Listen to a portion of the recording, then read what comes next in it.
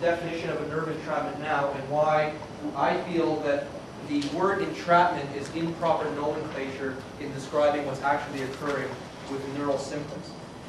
When you say that a nerve has become entrapped, most people have this understanding or this visualization that the nerve is somehow being held in a position by the structure entrapping it.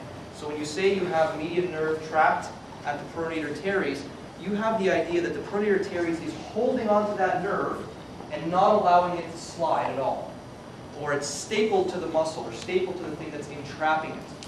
If this was the case, when you were to forcefully put your head one way and your arm the other way, you would have an axonotomesis. You would sever that nerve and you would cause severe damage. If you look at the research as to how much nerves are supposed to move with head movement and arm movement, you see that there is a lot of glide that occurs in a nerve.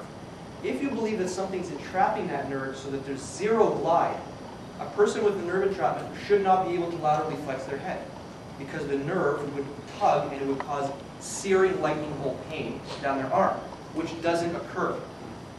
Now, we've all been talking about fascial restrictions and fascial adhesions and how the fascia is dynamic structure that can move and change frequently.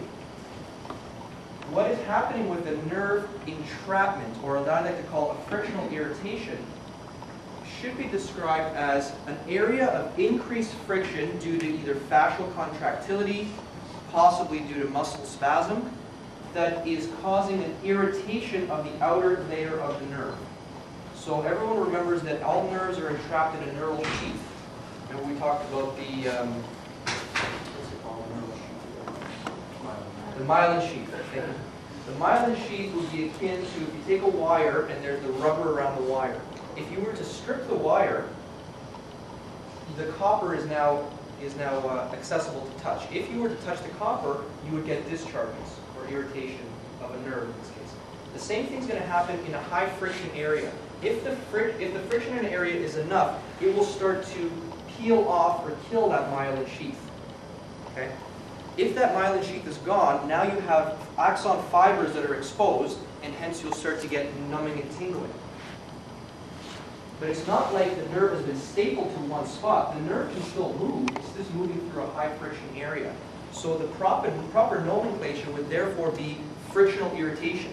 Now, why does this make a difference? It makes a difference because people believe that it's entrapped. There's also another belief out there that you can release the nerve and the symptoms will go away.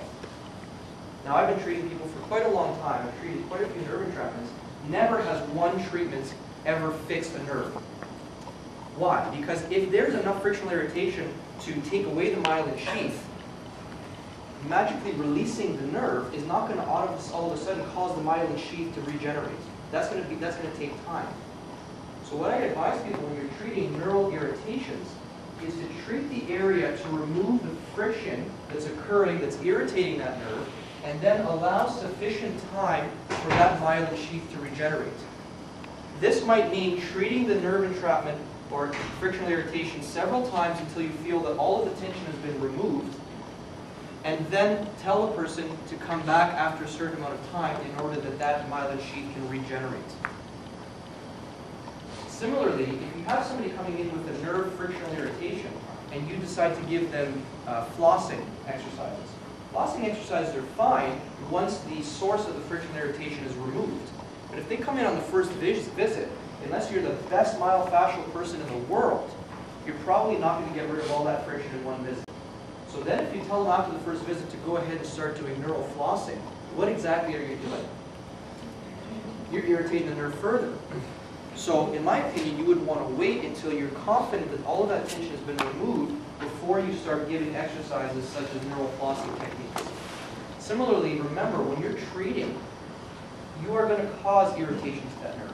You're pushing on the structures. You're going to try to stay away from the nerve as much as possible. You're going to try to promote neural gliding by holding the nerves or holding the muscles in place and then allowing the nerves to move or slide better. But it doesn't matter how much you try, you are going to cause compression on your nerve, especially if you're dealing with small nerves in the arm.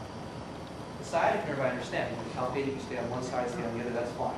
If you're dealing with the median nerve, your thumb is a lot bigger than all of the muscles and the nerves that you're going to be trying to release. So you have to understand that you might cause irritation, and the patient has to understand that more importantly.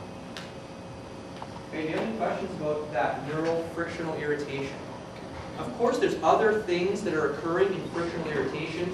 There's lymphatic backup. There's the friction or the contractility of the fascia will decrease venous blood back to the heart, so you can get venous pooling. And compression via the blood might also contribute to the irritation of the nerve. So I'm not saying that the fascia is the only reason, but the fascial contractility can cause all of these other things to occur. When does it take?